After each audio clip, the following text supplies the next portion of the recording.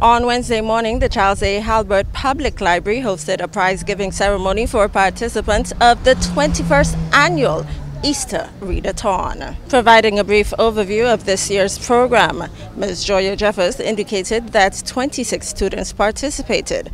These included 17 juniors and 9 seniors. 9-year-old Maria Challenger Webster, winner of the junior division, gave an insight into her favorite story. Why was this book my favorite?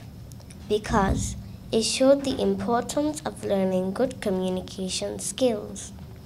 Good communication skills ensure that the message of the sender is correctly conveyed and that the receiver interprets the message accurately. Lejean Seaton, winner of the senior category, spoke about the adventures of reading. My experience has always been an adventurous one, as the books I and my fellow participants read has taken us on adventures to places we may never get to visit in our lifetime.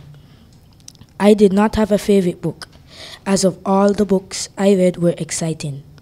However, a lesson I learned from one of the books I read, entitled Eve of the Emperor Penguin, is that we should always believe we can do whatever we put our minds to. Meanwhile, giving the feature address, Mrs. Sanita Daniel, director of the library services at the Clarence Fitzroy Bryant College, CFBC, challenged the children to continue reading. Do not be fooled by the stupid slogan that ignorance is bliss.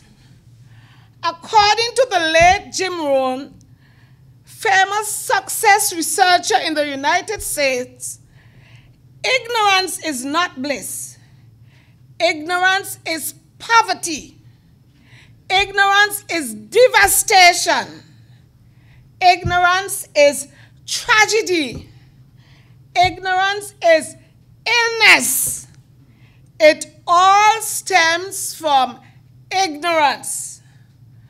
Not being able to read or not making reading a regular activity in your life, children, is a recipe for failure. Mrs. Daniel praised the staff of the public library for such an initiative.